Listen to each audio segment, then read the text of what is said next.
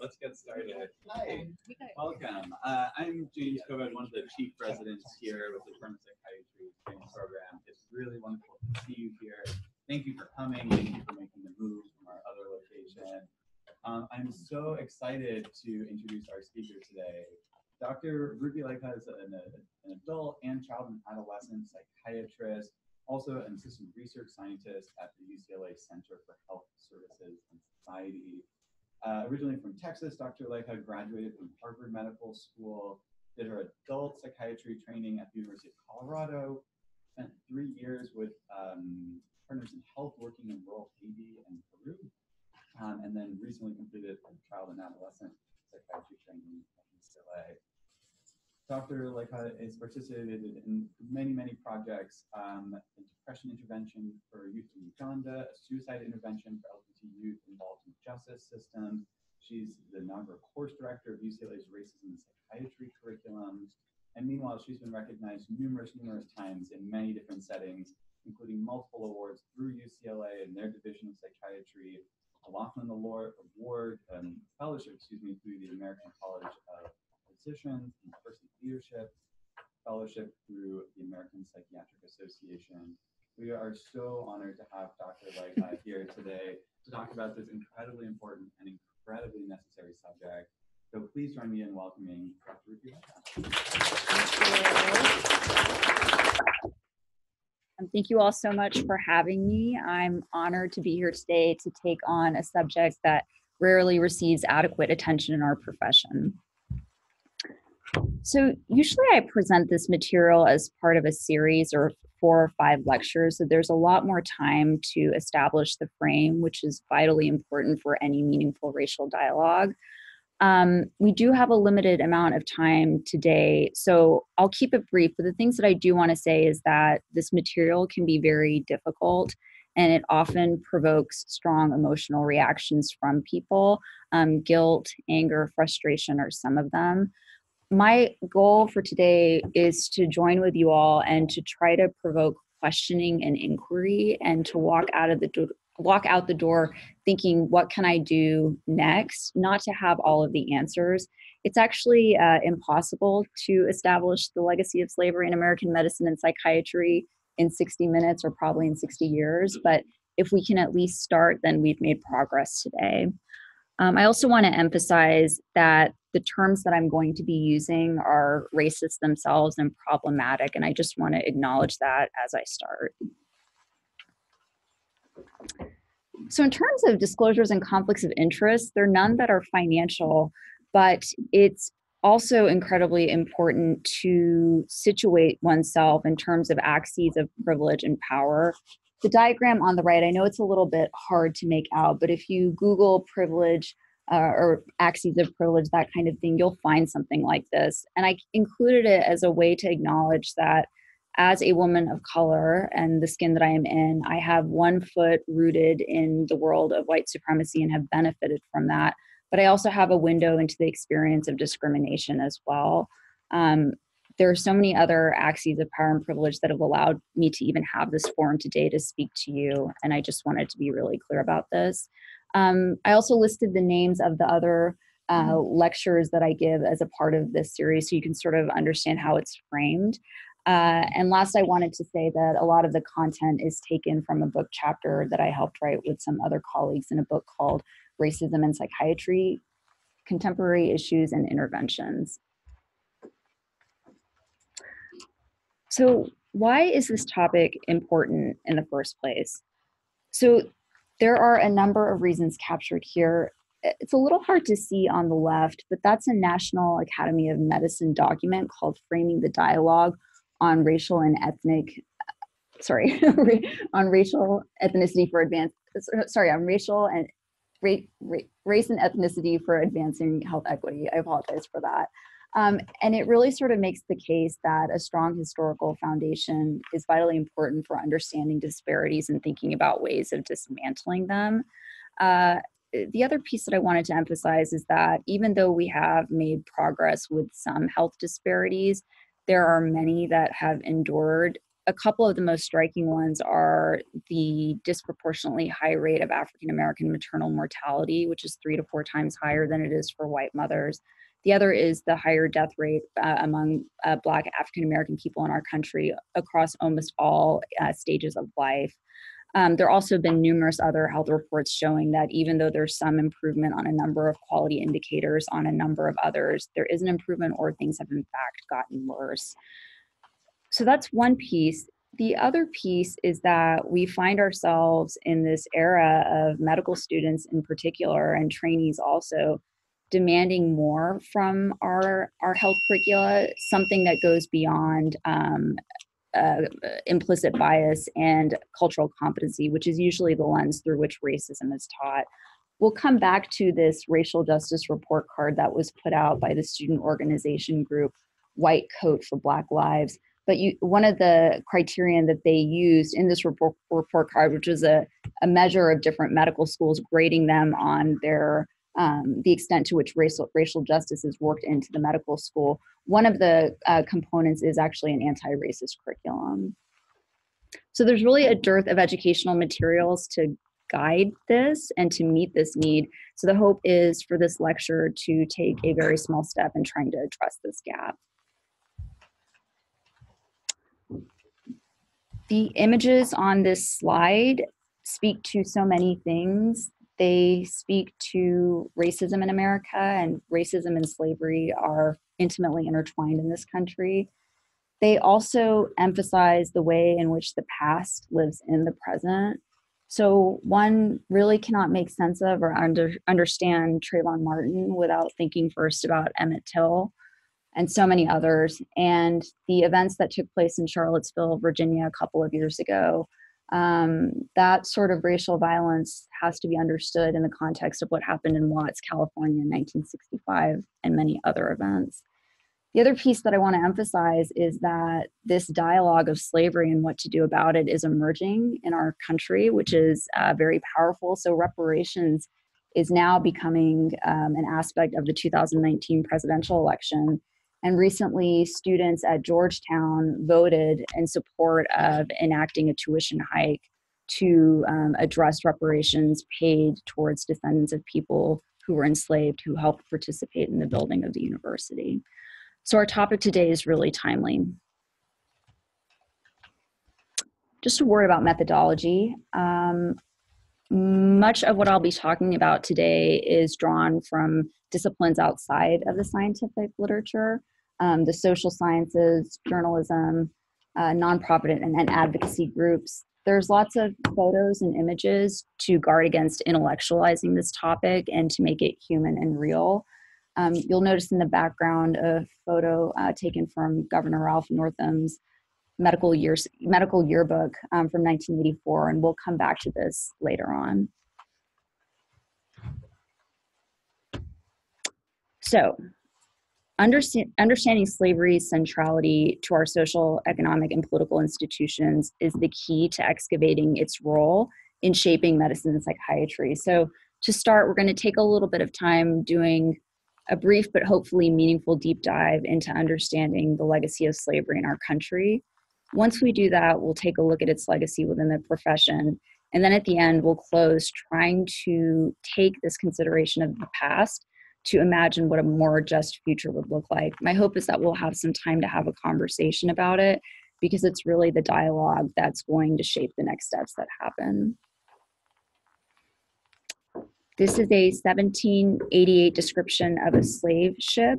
It's a very famous schematic of how to strategically pack hundreds of human beings and to reduce them to human cargo taking up 16 inches each.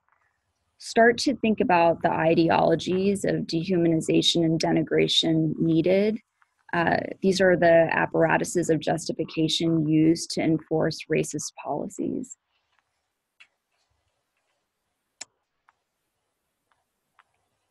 Wise words from MacArthur Genius Fellow Ta-Nehisi Coates, one of the leading scholars in the field of race and racism, to inspire us to not be patriots a la carte. So we'll start with the transatlantic slave trade, which really started to emerge and develop in about the 17th century. The term transatlantic slave trade itself is a misnomer. It betrays the industrialized human trafficking of 12 to 15 million human beings from Africa to the Western Hemisphere from the middle of the 15th century to the turn of the 20th century. Nobody knows how many millions of people died in this process. The size of the arrows on the map denote the quantity of people who were actually transported. And what might be surprising is that the arrow to the United States, relatively speaking, is actually quite small compared to, say, Brazil. So slavery, in terms of the number of enslaved human beings, starts to really pick up at the turn of the 19th century. That's when the international slave trade officially closes, although not in practice.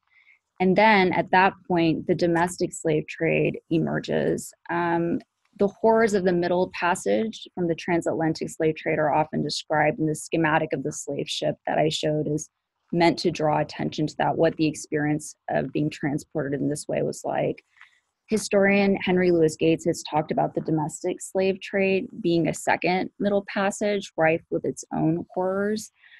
The diagram on the left really captures this rise in the number of enslaved people. It's very tied to the 1793 invention of the cotton gin, which enhanced the productivity of enslaved people astronomically. One historian said that the surge of profits from the cotton industry seemed to led to a seemingly insatiable demand for enslaved people. And so the numbers surge, and we have to start to think about how the numbers surged as well. So just to give an idea of how massive this enterprise is, on the eve of the Civil War in 1861, 61% of American exports are cotton and picked by nearly 4 million enslaved people. The diagram on the right highlights the major regional movements characterizing the domestic slave trade, which includes New York, Washington, D.C., and Philadelphia. I think a lot of times people think that slavery is an institution of the South. That's actually not true. So Edward Baptist is a historian who's written an excellent book called The Half Has Never Been Told, Slavery and the Making of American Capitalism. And he emphasizes a couple of things. Number one, the centrality of the interstate trade in slaves to the regional and national economy. And number two, the extreme violence involved. So this is not a footnote to US history, nor is it sort of a dying enterprise. It's a highly organized economic engine. It's a savagely brutal process. It's also, as I was saying, not just a Southern institution. So Northern industries provide and develop the banks, credit systems, boats, whips, and chains to drive the process. They also have the cotton textile industry that develops and profits from these ill-gotten rewards. The millions in dollars that are generated from this form the endowments for some of our country's top universities, which are slowly starting to face their own reckoning process related to their involvement with slavery. So Princeton, Harvard, and Yale are just some of the examples. Also, these academic institutions become breeding grounds for developing the racist ideologies that are needed to sustain the policies in the first place. So this is really tough to sit with, but essentially we have a labor system based on nothing less than torture and systematic exploitation underpinning our wealth and power, which goes so counter to the ideals of democracy and freedom.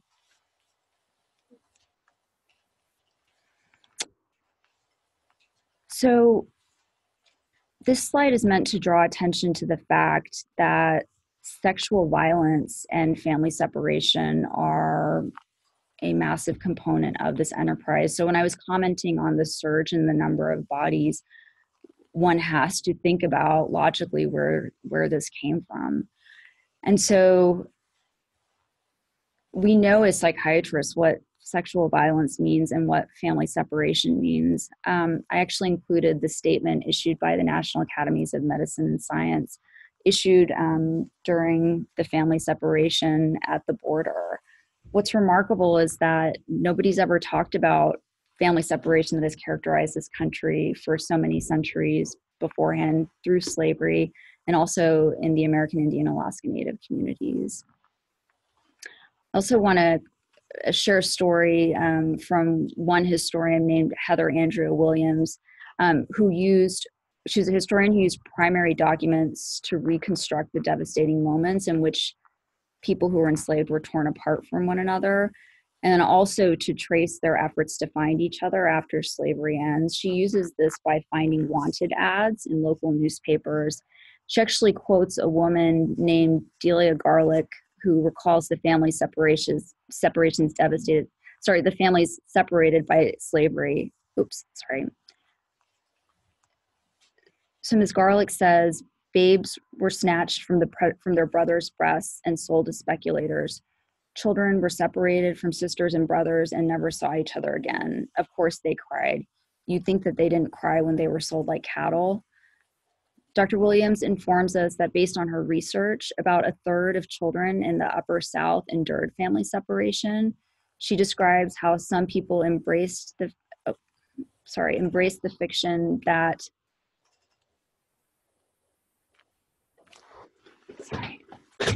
I just want to be able to see my text. Sorry about that. Let's use this here. Okay. She said some white people embrace the fiction that Black people lack the capacity to feel emotions or to experience these sorrows. She also says other people just pretended that it wasn't happening. One would think that one doesn't have to think, this is very germane to our profession and the work that we do. But again, this is not something that we talk about. So we've talked a little bit about slavery. How do we start to think about what its legacy is in America? This is a quote from the Southern Poverty Law Center, one of a number of advocacy groups that I'll be talking about here. The diagram on the left is meant to draw attention to the timeline. And so we can see slavery starts in the early part of the 17th century. One can start to imagine that it's alive and well, developing and developed when our American institutions start to arise. So the Constitution is written and drafted in the late 18th century. This is already in place. American medicine takes form largely through the 19th century. So our institutions are constructed upon it. In short, the point that I'll try to make very briefly over the next couple of slides is that the legacy of slavery really is the enduring human rights violations perpetrated against Black people, families, and communities. The government sanctioned violence and terrorism to maintain racial order, a reinforcing ideology of racial difference, one specifically based on white supremacy and Black inferiority, and finally, a denial and failure to atone for and take responsibility for the wrongs committed. So what I just said is, it's so much to say, and it's a very painful history to sit with, but a vitally important one to sit with. So thinking about the legacy of slavery in our country, it's 250 years of policy decisions designed to preserve racial inequality. So racial inequity, we often will think of it as being exercised through individual actions or people doing ignorant things. But so many social scientists will describe how it's actually, or how it is also powerfully exercised in the halls of power and influence. And it's not solely in the individual interactions. Every reference that I have up here, it's, this is multiple dissertations in one, so it's hard to distill it down to one slide, but I will draw attention to a couple of examples of the structural racism that continues to exist as a result of slavery. You can see on the left, it's an image of a map capturing redlining in Seattle, and neighborhood and geography have so much to do with population health. David Williams, who's one of the leading scholars in the field of racial discrimination and its health consequences, once said, if you could eliminate residential segregation in America, You would completely erase Black-white differences in income, education, and unemployment, and reduce single motherhood by 2/3. All of that is driven by the opportunities linked to geographic space. That is the power of racism. The most powerful mechanism of this is that it is one that no one sees. A couple of other things that I'll draw attention to. Carol Anderson is an African-American historian at Emory, and she's written an excellent book called One Person, No Vote that's gotten a lot of attention recently. She talks about the way in which voter suppression has been used to disproportionately purge or remove young, minority, and poor individuals from the voting ballot. She says that the issue of voter ID fraud has been the veiled mechanism for doing that most recently. She offers one statistic of research done by a legal scholar from 2000 to 2014, looking at 1 billion votes cast and only finding 31 incidents of voter ID fraud. So it's actually very much a socially constructed fear that's then used to justify discriminatory policies that disproportionately affect people of color and keep them from voting. So really complicated, eloquent argument that she weaves, really important one to know. Michelle Alexander's The New Jim Crow is also one that people have heard about.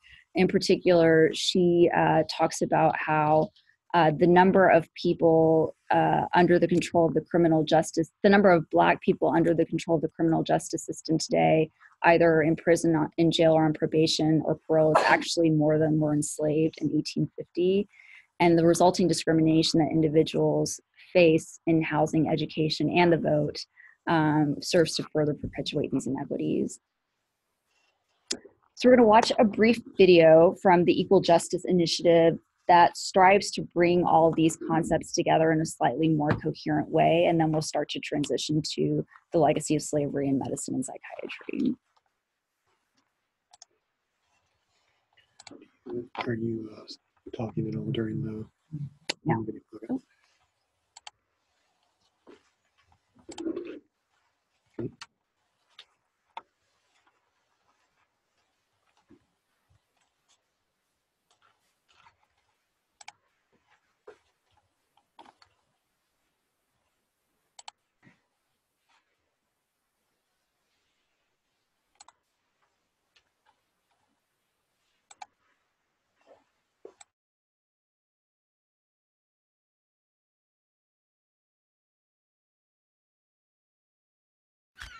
In 1619, when the first Africans were brought to the British colonies by ship to Jamestown, Virginia,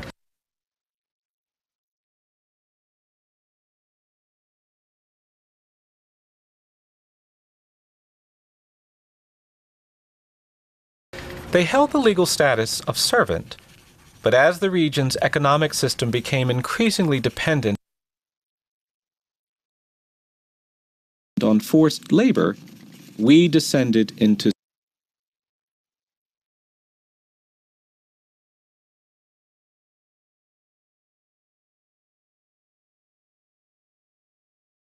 slavery. The institution of American slavery developed as a permanent, hereditary system centrally tied to race.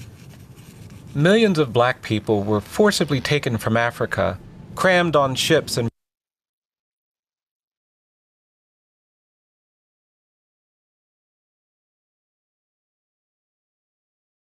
brought to the Americas through a dangerous and deadly journey that crossed the Atlantic. Millions died. Once on our shores, slavery deprived the enslaved person of any legal rights or autonomy, and granted the slave owner complete power over the Black men, women, and children legally recognized as property. An ideology of white supremacy, a narrative of racial difference was created to rationalize and justify the continuation of slavery. American slavery was often brutal, barbaric, and violent. In addition to the hardship of forced labor, enslaved people were maimed or killed by slave owners as punishment for working too slowly, visiting a spouse living on another plantation, or even learning to read. enslaved people were also sexually exploited. The United States Congress finally banned the importation of slaves from Africa in 1808. Slavery was widely considered a gross human rights violation, yet enslavement was retained and persisted. The 1808 Declaration caused the demand for slave labor to skyrocket in the Lower South, and the domestic slave trade grew to meet this demand. Between 1808 and 1860, the enslaved population of Alabama grew from less than 40,000 to more than 435,000. Slave traders chained African Americans together in couples and forced them to march hundreds of miles from the Upper South to the Lower South. Steamboats carried slaves along the Alabama River. Rail routes constructed with slave labor brought hundreds of enslaved people to Montgomery, Alabama every day, turning the city into one of the largest slave trading communities in the United States. Enslaved people would be paraded up Commerce Street to slave warehouses and slave depots. The city's slave market was at the Artesian Basin, now known as Court Square. Enslaved people of all ages were auctioned along with livestock, standing in line to be inspected. Public posters advertising the sale of slaves included gender, age, skill, complexion, owner's name, and price. Slavery in America traumatized and devastated millions of people. Husbands and wives, parents and children could not protect themselves from being sold away from each other. Enslaved families were separated at an owner's or auctioneer's whim, never to see each other again. The domestic slave trade separated nearly half of all enslaved people from their spouses and parents. In 1833, the Alabama legislature banned free black people from residing in the state, meaning that enslavement was the only legally authorized status for African Americans. Even as the Civil War raged, slave trading in Montgomery flourished well into the mid-1860s. After the Confederacy's surrender in 1865, Congress passed the 13th Amendment, which prohibited slavery nationwide except as a punishment for crime. But in many former slave states, slavery did not end. It simply evolved. Southern whites, angry after losing the war, targeted black people who were largely abandoned by the federal government in the 1870s. For decades, black men, women, and children were tortured, terrorized, and killed by mobs and violent lynchings, oppressed by a system of racist laws and customs. For another 100 years, black people were racially segregated, denied the right to vote, education, and basic dignity. They were humiliated, beaten, or killed for minor offenses or for protesting. The civil rights movements of the 1950s and 60s helped to end legally authorized racial segregation, but racial bias still persists. Today, a presumption of guilt is assigned to many people of color who are disproportionately arrested, convicted of crimes, and sent to prison. African Americans are 6 times more likely to be sentenced to prison for the same crime as a white person.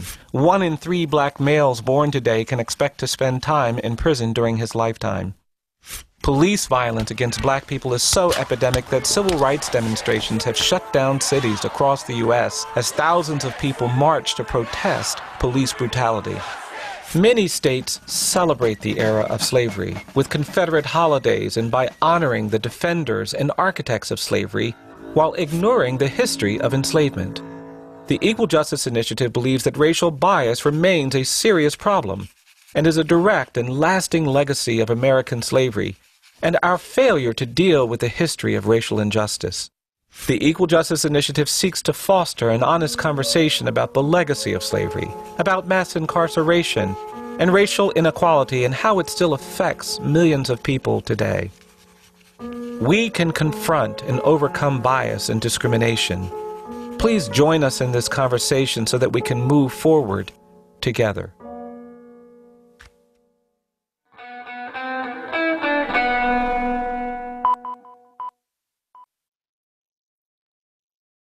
Slavery in America as we now transition to slavery in our profession. But this video brings together so many of the most vitally important concepts and ideas and patterns for thinking about the legacy of slavery in medicine and psychiatry. The other piece is that the Equal Justice Initiative, as an advocacy group, has done so much work to advance racial equity and even in this video provides some template for thinking about what the next steps are, including fostering a dialogue and really understanding the history.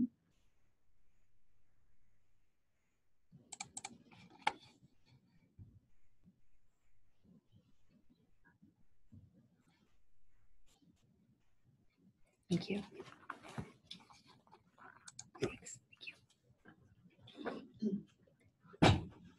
There's so many really good podcasts out there right now, and I just want to draw your attention to one through Slate Academy, The History of American Slavery, and then the next series is Reconstruction.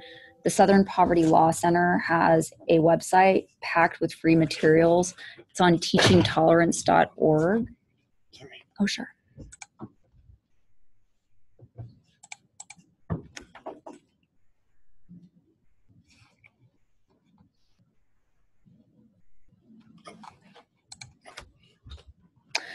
And then the other threads captured in the video that'll be pertinent for the next section is the ideology of racial difference emerging with slavery, the massive human rights violations and government-sanctioned violence and terrorism, and then the silence and the denial and the lack of atonement.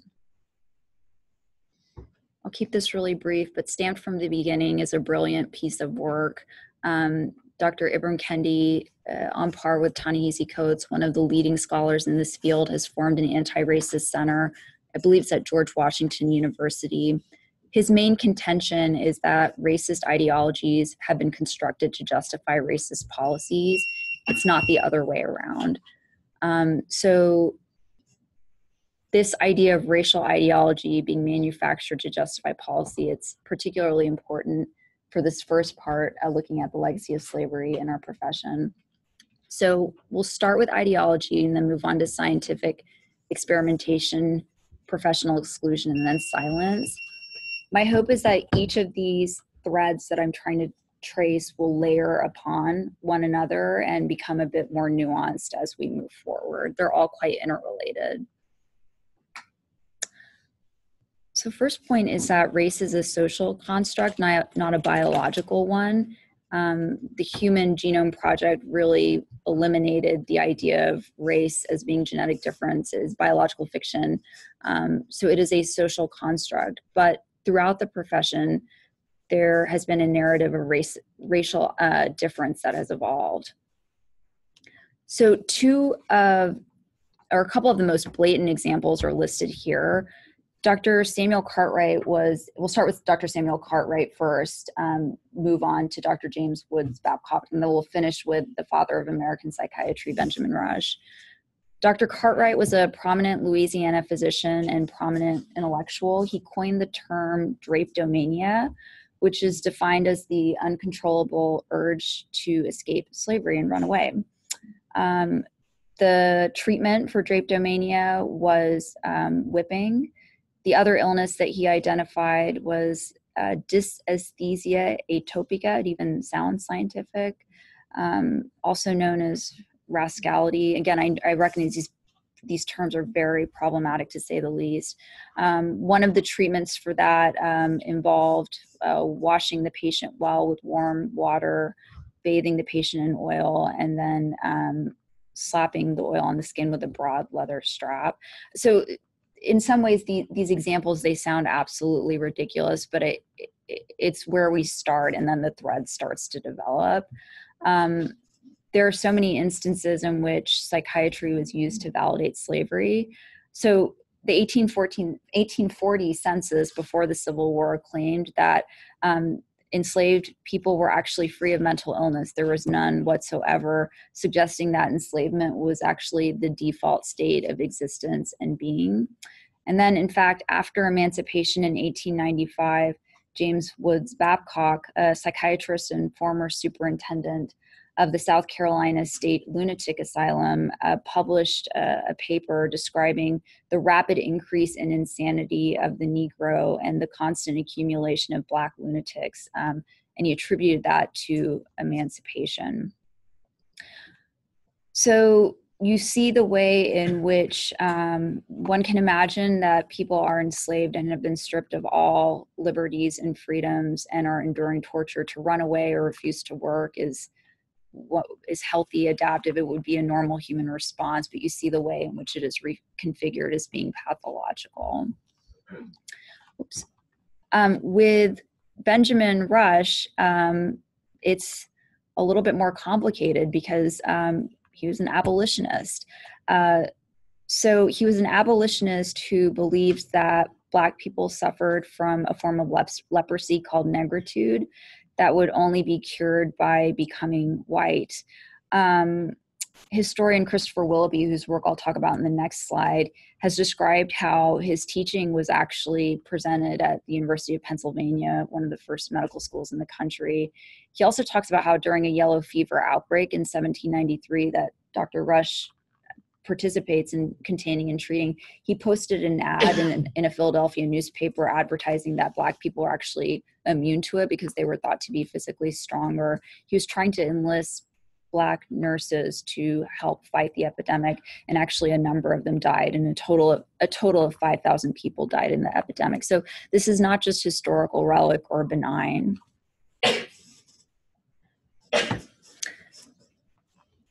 Medical schools serve as a breeding ground for constructing racist ideology and advancing a narrative of racial difference. So Dr. Willoughby describes how schools manage to do this. One should keep in mind that this is the era of grave robbing in which Black cadavers are stolen from cemeteries and used for dissection in medical school. This is a practice that continued for a very long time and one not often talked about. Another pedagogy used in northern medical schools and southern medical schools was related to detecting whether or not an enslaved person was lying about illness.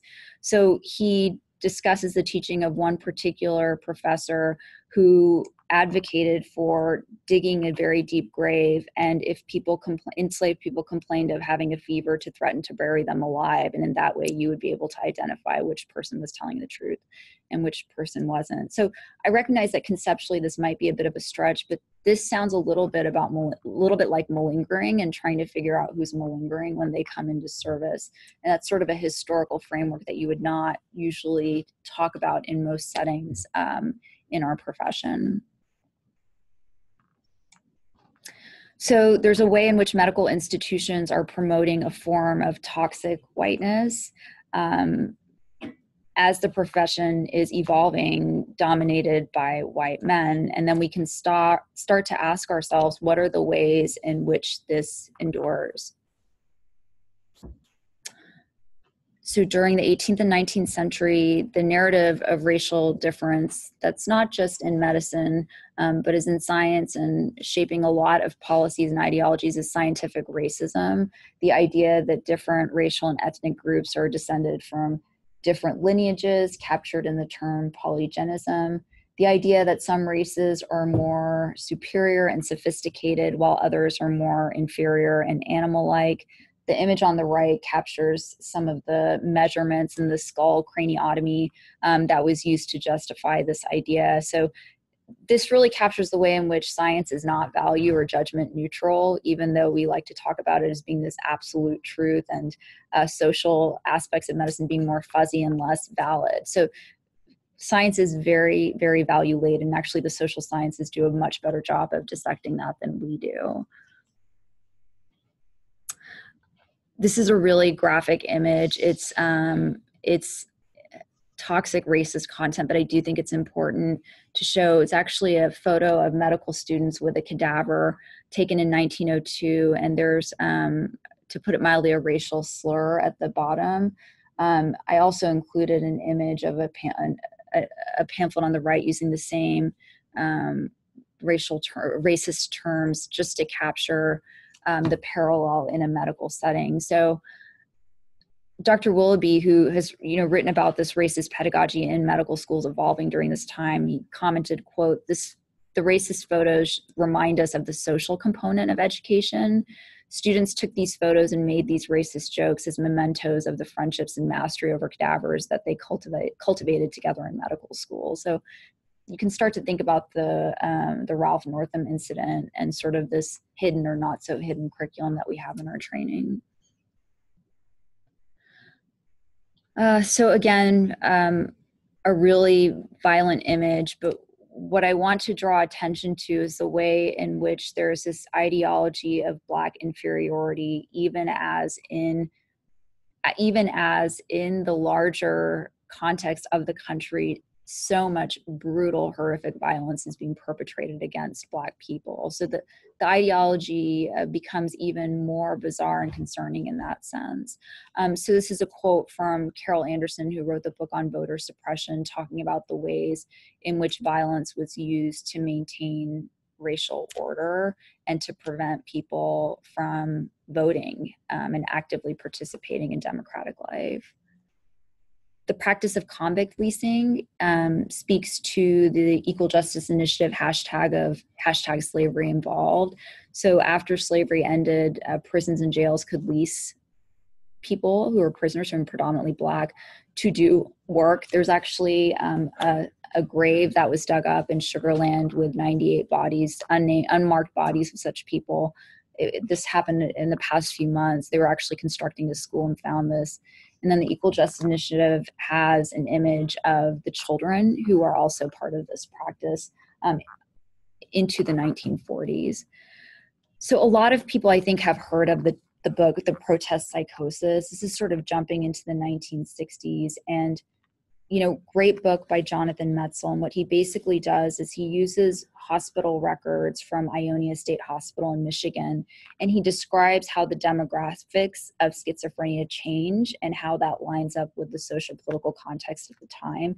He basically argues that schizophrenia goes from being a disease of somewhat higher functioning, often white people, neurotic, to becoming an illness of violent, socially protesting Black men caught up in the civil rights movement. And the term the protest psychosis is actually taken from an Archives of General Psychiatry article from 1968, talking about this phenomenon or illness category of a protest psychosis forming in Black men. So you start to think back to what Benjamin Rush, Samuel Cartwright, and others were saying, and it doesn't seem so much like a historical relic when you start to see the continuity. The ad on the left is about an antipsychotic taken from a psychiatric journal in the 1970s, clearly portraying an image of a Black man, reinforcing an ideology of Black criminality and violence and aggression, even as the social political reality of the time is one of being assaulted, attacked, and murdered.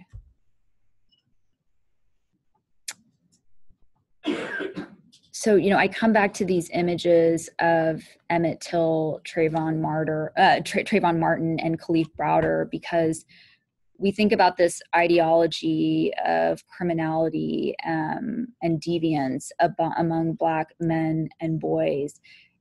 And there isn't a way in which there's a consideration of all the violence that's perpetrated against them. And I think this will become more prominent when we talk about the silence in our profession, but there isn't an imperative, or at least a national organizational imperative, to advocate and protect and speak out on behalf of these things. Khalif Browder's story is tragic. It's captured in a Netflix documentary series produced by Jay-Z.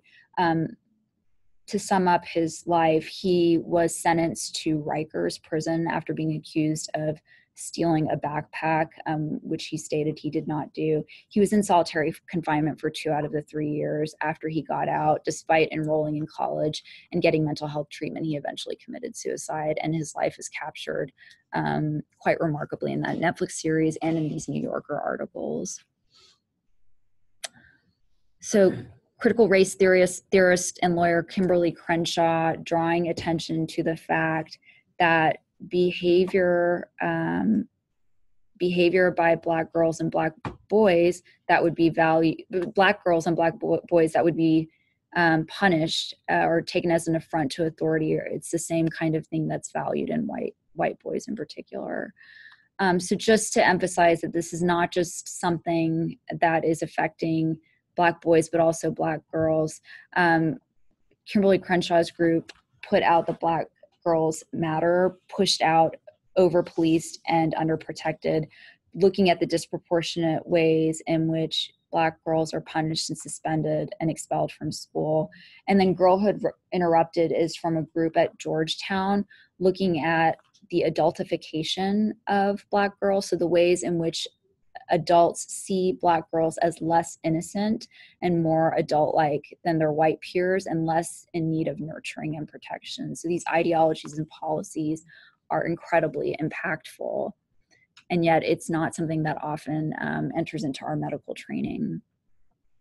There's so many contemporary correlates that we could go into here. Some to think about are diagnosis, use of forceful clinical practices and procedures, some of which we were talking about yesterday, Martine. The lack of training that we receive, the lack of advocacy on the part of our organizations to speak on behalf of this. The paper on the right, I often suffer from putting too much material into things, but the topic is just so important. It's really hard to figure out what stays and what goes. But it's a recent paper that came out suggesting that contacts between law enforcement and Black and Latino boys can affect their behavior much later on down the road, leading to more violence and further police contact. So there's a way in which you can start to see how damaging these practices are for health and well-being, but also how effective they are in reinforcing racial order by perpetuating more contacts with the criminal justice system. The fenfluramine study, I'm not going to say a whole lot about it because it is rather controversial. What I will say is that it was a study in the 90s done at Columbia looking at biomarkers for violence in young boys ages 6 to 10. All of these boys, they were identified through the Department of Probation. They had some siblings who were in the criminal justice system and presumably at higher risk for violence. They were given fenfluramine, which was a banned diet drug. It was banned because it was known to have significant cardiac side effects. So the New York Times has written about this. There's an ethics article written about this. There's not as much in our scientific literature about the fallout from this, but whether or not it reflects a legacy of slavery, that is not what I am suggesting. What I would say is there a way in which our historical understanding should or does shape our understanding of this study and what happened? Medical experimentation. Do people know the story of J. Marion Sims? Okay, so usually when we talk about medical experimentation, it's often about Tuskegee, and Tuskegee is an incredibly important thing to know about, but there's a way in which other examples, the multitude of other examples of scientific experimentation on Black people is not talked about. So before I talk about J. Marion Sims, I will talk about this woman named Anarcha, and I will acknowledge that I don't even know her last name to provide her with the appropriate honorific to show baseline respect towards her. But her story is that in 1845, at age 17, she has been in labor for several days. Her owner takes her to see Dr. J. Marion Sims. As he's pulling the baby out with forceps, he causes a vesicovaginal fistula to form. These fistulas can form between the vagina and other nearby organs, causing secretion of fluids from one compartment to the other, resulting in scarring, infection, or even death. Dr. Sims leases Anarcha, who's 17, from her owner and spends the next 3 or 4 years experimenting on her over 30 times, her and 2 other enslaved women and others, not using anesthesia. And he did the experiments on them not using anesthesia, and once he perfected them, he did them on white women using anesthesia. He also created the speculum. So he's not a footnote to U.S. medical history. He's actually called the father of American gynecology, and had a statue in Central Park that was taken down in the past year or two. He's captured in these paintings. The one in the left corner, top left, it's a mural of Alabama's great physicians. You can't see the image well, but there is a Black woman lying on the bed there. And then of the women, Betsy, Anarcha, and Lucy, who were known to have been subjected to these experiments, and again, to say their names without an honorific and a last name is, so there's no honor, there's nothing to really honor what their experience was and the contributions that they made. He actually used them to help assist the procedures on one another. The only image that we have of them is the image on the lower right corner, which was developed by a pharmaceutical company and distributed in the 40s and 50s to different physician offices. So there's so much to be said about this, but thinking about the legacy of slavery and racism in medicine, the ways in which so much is stripped and taken from Black bodies without any recognition, the assault and violence that's perpetrated against communities of color. Other excellent resources for learning about scientific abuses beyond Tuskegee. The Vanessa Gamble article in the middle, Under the Shadow of Tuskegee, is a great pithy read. It's only a couple of pages long, and she does a really good job with it. Medical Apartheid by Harriet Washington is another one. Harriet Washington's book goes a lot into the sexual nature of the medical exploitation and experimentation on Black women in particular. I don't know if people know that involuntary sterilization was another aspect of the violence perpetrated against women of color. Fannie Lou Hamer was a civil rights activist who called these involuntary sterilizations Mississippi appendectomies. You go in for a flu and you get a Mississippi appendectomy. She herself experienced one. Historians have estimated that tens of thousands even of women went through this. And this is another great article taking a look at sexual and reproductive health and racism from a historical perspective that sort of traces the different examples of it from the time of slavery onwards. I'm gonna move forward a little bit just in the interest of time.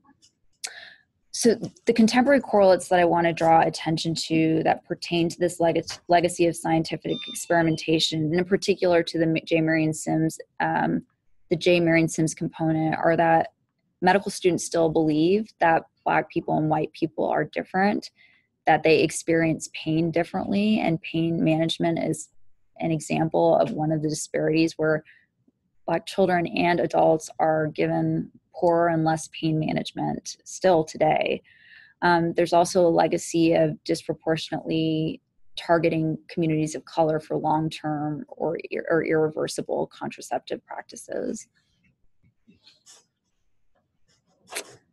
And we have the disparity that I mentioned at the beginning of African-American maternal mortality without thinking about this legacy. Professional exclusion. So there is a crisis of Black male physicians in this country. The National Academy of Medicine has essentially said that the number of Black male medical students has not improved in the past 40 years. And it follows on a legacy of professional exclusion that started centuries ago, most prominently when medical schools did not have Black medical students.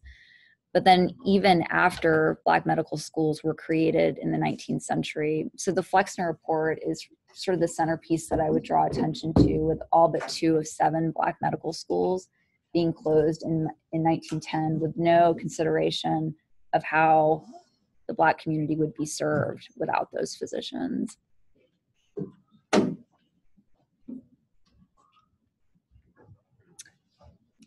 The image on the left is from an article referring to the Brigham Hospital in Boston, taking down a number of portraits, 31 portraits of medical luminaries, all men, 30 out of 31 white, to put the focus on diversity, but just taking down photos address the issue when we think about the crisis of Black male physicians. So some of the correlates here are just how few the numbers are of underrepresented minority physicians, only 5% of doctors and 30% of the population. And if we think about the halls of power being the fora for racism, then we have to take a look at academic tenure and promotion and how that lines up racially as well. So I am running over time, so I'm going to move things along. My hope is that in starting to talk about some of these issues, it becomes clearer how much this content is not woven into our clinical care or our clinical training. And in that way, the silence becomes even more palpable. So going back to the Ralph Northam incident, hopefully now thinking about this yearbook incident, the fact that he did not step down, and also the fact that none of the medical organizations, to my knowledge, spoke out about it, about the legacy of slavery, about the racism and how it would affect patient communities of all backgrounds.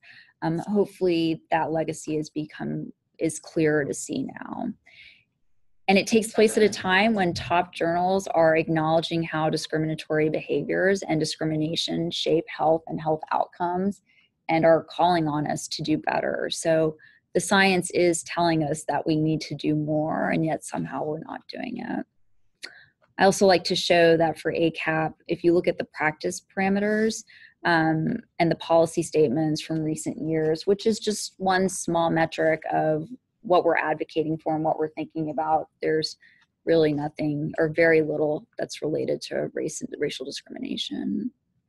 Whereas the American Psychological Association, I know this is hard to see, they actually have a flurry of different statements, which is not to say that that's the end all be all, but by comparison, they're saying a lot more. So what do we do differently? So Ibram Kendi will say a racist or an anti-racist is not who we are, but what we are doing in the moment. And he's actually writing a book called How to Be an Anti-Racist that hasn't come out yet, but will be incorporated into this once he does. And he has a great series in The Guardian trying to imagine what an anti-racist America would look like. One of the first things that he recommends is understanding what racism is and learning the ideologies and the policies. We don't have to rewrite this book. We actually have tremendous inspiration already about what anti-racist health activism would look like. Alondra Nelson, a physician historian, has written about anti-racist advocacy, talking about how Black Lives Matter is actually not new anti-racist activism, but follows on a very impressive arc of anti-racist activity in the form of the Black Panther Party, Fannie Lou Hamer, and others. I also want to close with this racial justice report card, which was developed by medical students, the medical student wing of White Coats for Black Lives. And it provides sort of a template for thinking about what are some of the things that we can do differently. And again, this is widely available online. It's a great reference to look at to start to think about what comes next.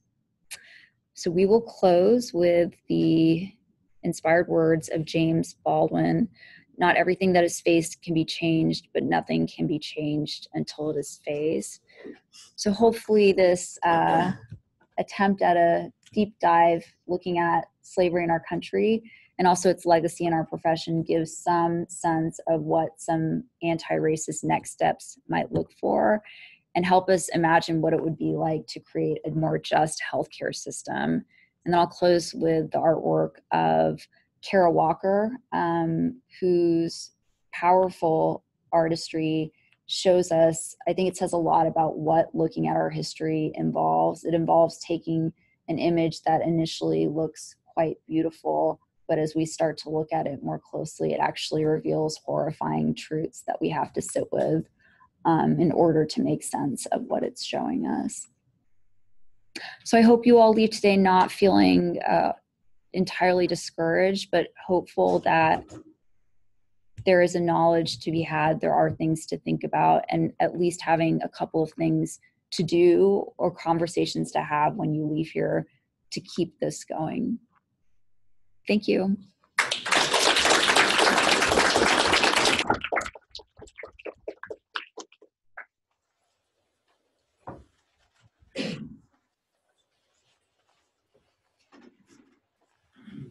Will we be able to get emailed links to all these things? I hope so. And I made the slides that way so that it can be distributed so people could see. Yes.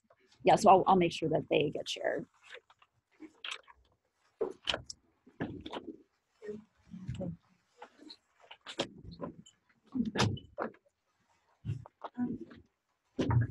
So I think part of the history has had a focus on adaptations in the Black community. Yes. In terms of the college. Yes. Is it at all useful a strategy to talk about pathology in the white community in terms of the denial Yes. of what is just plain? But I don't know if it's useful or strategic to talk about this within the context of mental health or mental illness. But it certainly affects all of you. I certainly hate when, I can't remember the name of the man who walked into the church and shot and killed how many Black church members. And folks start talking about, well, there's a psychiatric disorder there. Mm-hmm. So it's what do you think about that? So I think it's really hard to take 1 hour on one topic. This is always, and it's painful. There's never a time that I walk in feeling like I know exactly what I'm going to say because there's no way to do it.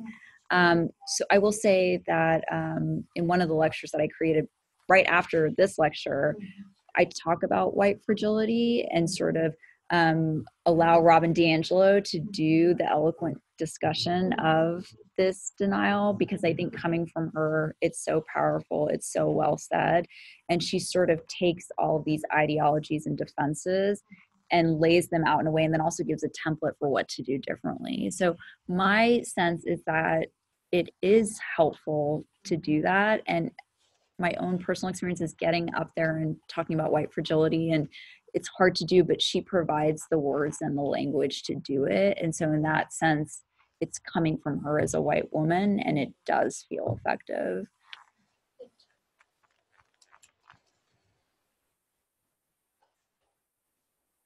Thank you for your talk. Oh, that was a really nice presentation. I wish we had more time to talk about it. That the discussion is really important too, because when people walk out the door without it, that can be really hard as well. But our 1 hour is a short time frame, but I don't know, do we have the room for a little longer? Is it until 1:30? Yeah. Thank you all for staying for this long. I really appreciate it. I'm so sorry that I need to go because there's much more important than what I need to do next. Thank you. Bye. Does anything come to mind as a thing or two that we should be thinking of as like academic psychiatrists or residency program or working with med students, like something to avoid, like a misstep to avoid or something to move towards? Yeah, so I mean, I think the thing that was coming up is I wish Martina had been able to stay longer, because she was talking, I met yesterday with her and some other folks from the medical school, and she was talking about her research looking at the use of restraint and seclusion and how it's their data has shown that's disproportionately used against Black people, and that they've tried to do some work working on this. So I think thinking of that, looking at this, we can see ways in which coercive behavior is used to maintain racial order. I think we can start to see that across education, housing, policing, medicine. So if coercive behavior is used to maintain racial order, how are we doing that? And then, this is a tough topic to tackle, but we have so many opportunities to be coercive with people, with our holds, with our injections, with our restraints. How do we then start to factor this into the decision making that we have? And as a next step, developing a racial consciousness to even think about it in the first place. We don't have to have the solution quite yet, although I don't think it's that far away, but even thinking about it as being vitally important. So we know about trauma, we know about the epigenetics of trauma being passed on. to harm people further who are traumatized or have had generations of trauma. We know that we cannot do that. That's harmful to people. So I think taking that literature and thinking about it from a racial perspective in the clinical encounter is really important. And my sense, just from spending a little bit of time here, is that it's sort of like the trainees and students want to talk about it, but are afraid to bring it up, especially in supervision encounters. And the answer does not have to be, we don't have to have a clean answer. There isn't one, but at least are we bringing it up and saying, hey, I am seeing XYZ clinician and XYZ patient. I think something is happening here. Can we talk about it? I don't know if that's helpful. Yeah. I think that's a very important point in terms of how we as professionals deal with the clinical encounter and what happens moment by moment when we confront somebody who's different. And our whole medical system, I think, is really geared to minimizing the importance of that encounter. We're taught to treat illness. This whole idea, I said to somebody earlier, if I hear the term behavioral health, I'll throw up. Because we're treating individual people who all come from a history of other individual people, but in a social cultural context. And unless we're able to get some idea of who we're treating, our diagnostic criteria are not worth or the electronic craft. I'm an analyst. I do have a list, but right now I'm involved, and I'm going from here to teach a 5-part course on diversity and difference in psychoanalytic institute. And I try to figure what can you do with 7.5 hours on this topic. And what I really tried to focus on is having the first-year psychoanalytic candidates have an experience of having to think about their own experience of race, gender, sexual preference, ability, disability, immigration, etc. And where they have had blind spots, challenges, what they don't know, and at a time when hopefully this can be worked on in their own analysis and in their own long-term case supervision. The benefit of a psychoanalytic or psychodynamic encounter is you've got some time to get to know people. But the limitation of your typical psychiatric clinic encounter is you don't. And so you're basing the diagnosis on a whole lot of countertransference assumptions about what you don't know. And the question is how to begin to undo some of how to begin to undo some of that in our formative education from being a doctor. Hearing you say that also reminds me that I think as a caregiving profession, we often think about the ways in which we're going to help, and we don't stop and first say, how are we going to avoid doing harm? I think that's always where I think from a racial equity or any equity perspective, with a legacy like this, one always has to first think, how do I not do more harm with every action I take? I actually think when you were mentioning Martine's work, that's a very interesting example, because one can imagine doing something where you're, whether this is, data from a study, but actually being able to present to trainees. Look, these are the kinds of statements that were used in interactions that didn't lead to restraint, didn't lead to something more aggressive. So we're aware that this happens, but let's notice what makes these reactions different, right? What is it about actually doing case studies on this, right? Mm-hmm. To be able to say, what was that process that led to that particular outcome? Or what do we think the process was that led to this? And what are the alternatives? And how can we learn the alternatives? And as you were saying, be reminded, what am I reacting to as I'm making this decision?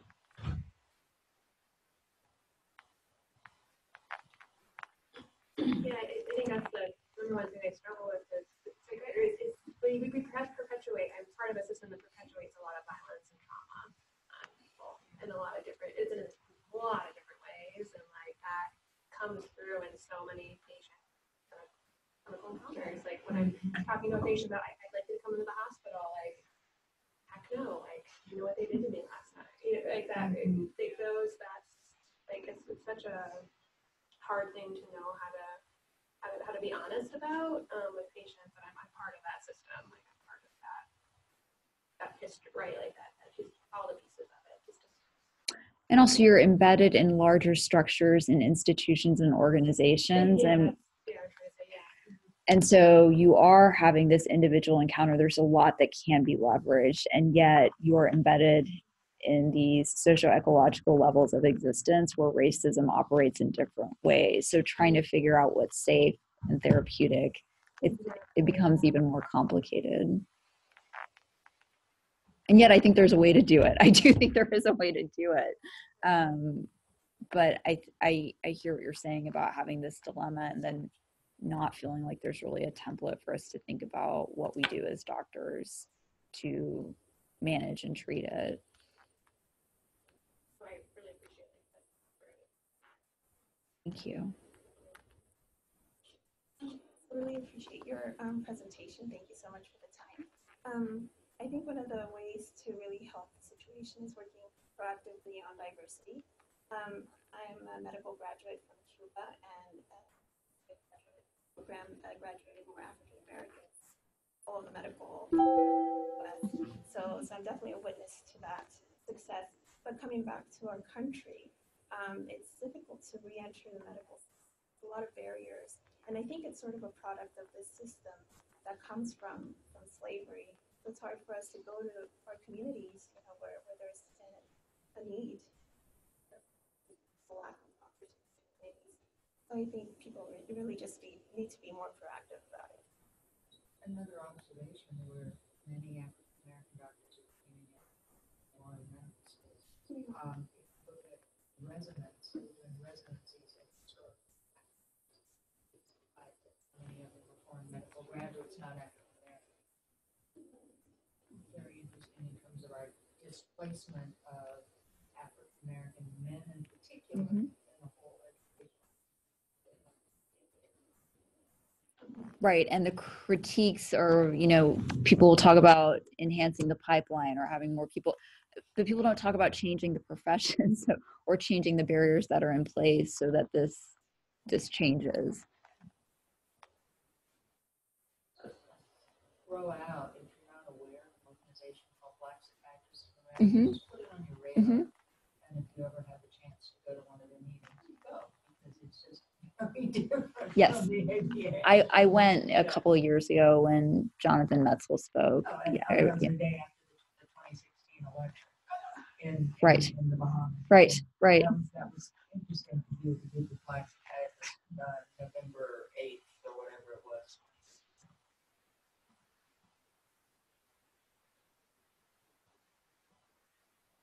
I was actually this weekend there was a meeting here in Seattle to talk about how to launch the African American Health Board. There were a lot of people from different domains in health that were present, but someone pulled me aside because mental health is actually one of the priorities for us. But someone pulled me aside and said, you know, tell me about this trauma-informed care. I feel like it's such an insulting thing to approach someone by saying what happened to you or and when in fact you're the thing that happened to you. Which is, you know, you have a system that happened to someone, but yet you're asking them what's wrong with them because of what are the adversities they've experienced without being able to take into consideration the larger context. So she said, so I have a problem with your profession. And I thought, you know, this is the kind of thing that one needs to be careful about how we talk about trauma and how we look at the responsibility for trauma. So something else to add to our curriculum. Yeah, and first do no harm. I mean, not to, but I think from this perspective and what you're saying, that the first step is really not to harm and hurt people further, and to question whether or not they should even engage with the mental health system, whether the benefits outweigh the risks. That's probably a moving target also. One of the really difficult things in psychiatry is when there is a convergence of experience of oppression, discrimination, etc., and trauma, the sort of kind of reaction sets in, which becomes a kind of template for engaging the rest of the world, which can also lead to, in some instances, personality disorder challenges. And then you're trying to face somebody who is experiencing discrimination, but also recognizing the ways in which their template for dealing with the world can begin to kind of draw down some of the things. And that, I think, is a real challenge for a lot of clinicians. How do you stick with that without try to help somebody see that it's bad, but it doesn't have to be that bad. You know? Or yes, there's a battle to be fought, but the way you're approaching it isn't going to get you what you want. It's actually going to be a little bit more like quicksand. And how do you do that without seeming not to understand? Or seeming racist yourself, right? Particularly when you're the same race. It gets Mm-hmm, really, mm-hmm. really challenging. I think that's another part of the discussion, especially with clinicians. Empathy and understanding people's contexts can come from people of different races. But also, I think for people that are working, whatever your ethnicity is, working with someone who is the same, how many assumptions are you making as well? How many assumptions of similarity or how many assumptions of your own understanding are you making? You're not actually. It becomes interesting in race and the transference and kind of transference when people are presumably of the same race and share the same experience. Example, it's kind of trivial, but the American Psychiatric Association had the first African American president, Stewart, and there was a party for her years ago, after party upstairs, which was attended by Black people, and for various reasons it was banned, and I played the drums in the band, another African American psychiatrist, and we really tried to rehearse the song, and we began to realize it was a gospel song, that we did not all go to the same church, and getting all of that rhythm together was not going to happen, so we had to do something else, and you know, it was kind of like, and how often does that happen? We didn't all go to the same church, but we have a commonality of understanding of our experience it differently and different ways of coping with it, and then try to bring that together. And then, you know, the assumption that you mentioned that somebody who's a different race or culture wouldn't be able to actually have some idea of what you experience in a kind of lived way. This is interesting. I want to dominate the discussion, but one of the things I did back when I was a chief resident years ago here was to have all of the residents in one of the didactics down and I've done this with analytic things. Look at a person across the table from you. You don't know them very well. Try to imagine the backstory. And then you keep walking with their experience. And be surprised how often there are things about people's experience, particularly in our culture today, that really surprise you. Right here, blue-eyed Native American.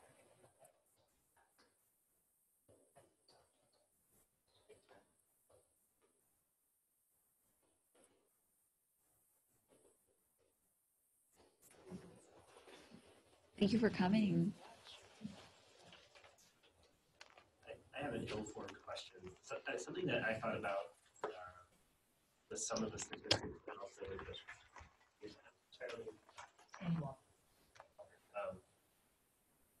about the difference between resident medical school versus I feel like sometimes it's hard to tease out class. So, like during some of the slides that were saying, like, well, we're not having enough Black medical school graduates, for example. I don't remember the other ones, but I was like, yeah, and that's definitely coming from a systematic systemic racism problem and lots of stuff, but it's also because part of the result of the systemic racism is class difference. And there isn't a population to draw from as much. You know what I'm saying? Like, are you asking like how much of it is socioeconomic versus right. race? And the socioeconomic part, I know, is resulting from like the racist system. But I guess sometimes I feel like that's a confounder that weakens the argument about race sometimes. Yeah, so like a lot of racial scholars will actually identify the consideration of socioeconomics as functioning sometimes as a defense against looking at the racism. Now, whether or not it is always race or is it socioeconomics, I think that depends on the issue. So in the racial discrimination literature or in the health disparities literature, there's so many of these things that maintain even when controlling for socioeconomics. Mm-hmm. I think the woman that I was showing, I can get you her name. There was a slide that I had about African American maternal mortality, and then there was a woman. I included all of her degrees in it. She's actually a CDC researcher who was researching health disparities and died in childbirth after repeatedly going to the doctor. So that's a little bit separate from what we were talking about with medical school and everything else. But right, just that would be another one. Yes, and then also, so one of the many challenges of this topic for myself personally is there's so many surrounding enriching literatures and then figuring out where they overlap and what. But there is a literature about the experience of being a Black trainee and Black physician in this country or a physician of color.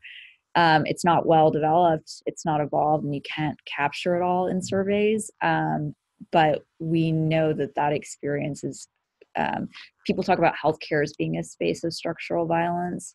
So is clinical training in this country. So I don't know if that answers or. Point out a structural assumption that you made about class and residency status. If you go to some big game meetings and talk to some Black residents and whatever, you discover that there's a great deal of difference in terms of the path that people took to get benefits. And it's like looking at football players in the NBA and thinking that they're all rich, and trying to figure out where they come from, where did they go home to, and there are certainly African American residents who come from generations of doctors and are affluent. There are some people where they're the first person in their family to ever even graduate high school and somehow get to medical school. And their experience is really very different. And so I applaud reading all that stuff, but actually talking to the residents would be a good thing to do to get to know them in terms of who they are and where they're coming from. I think also some of the material about structural and institutional racism. So no matter where people come from socioeconomically or where we think they come from, there are just so many institutions in which racism lives and shapes our lives and experience, and they all sort of come together. So with housing and redlining and generational wealth and there are just so many facets to it that shape an individual experience that one would have to learn or know or think about. I think that's part of what I really appreciate about your talk. Like you touched on these different areas, like the scholar who wrote about segregation in neighborhoods. We put up a slide of the redlining map in Seattle, and like from working here, I also only learned through work like of the connection between Sigrid and the Belly and like immigration kind of to Seattle. So like the population of Africa from the South. So all of those variables seem connected, like epigenetics, diagnosis, recruitment, and professions. They're not clear. Right? None of them are clear. But I hope you have that conversation with other, because what you just said is so important, and all of us have to keep on having these conversations. So to me, that's very powerful what you said and what you're saying. I hope that you're talking or teaching or sharing that with other people too. Yay! Thank you. It'd be interesting also to look at the sociocultural, at the red line districts, their proximity to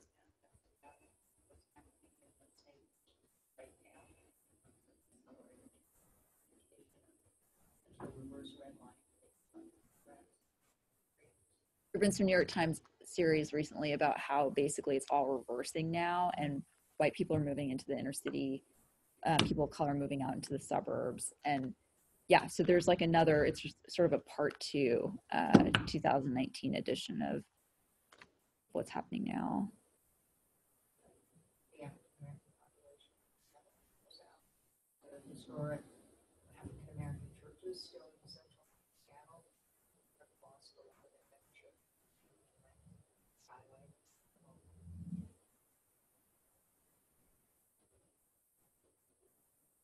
Thank you all for staying. One feels like she got hit by a truck after doing something like this, so it's great to have people to talk to. What would you recommend as like the first book to read that look like they wrote a lot? Yeah, I would even just start with an article. Just yeah, but I would say that Alondra Nelson article, Beyond the Shadow of Tuskegee, that's a really good one. I would start with that. Yeah. Thanks for coming, for staying. Thank you. Yes. Yeah. Yeah. Yeah. I will explain it and then you can look it up on Wikipedia. But the idea is that residential segregation was a deliberate government policy, and the government created maps and let banks loaning loans. They said you can put black people here, you can put white people here, but you can't do that. So you can give these low interest loans to affluent white people. They can have higher property value, they can have better schools. So is the drawing out on the maps to reinforce, like to say this is where people of color live, this is where white people live. Yep. Yeah, sure. No, absolutely. Don't be embarrassed. Yep.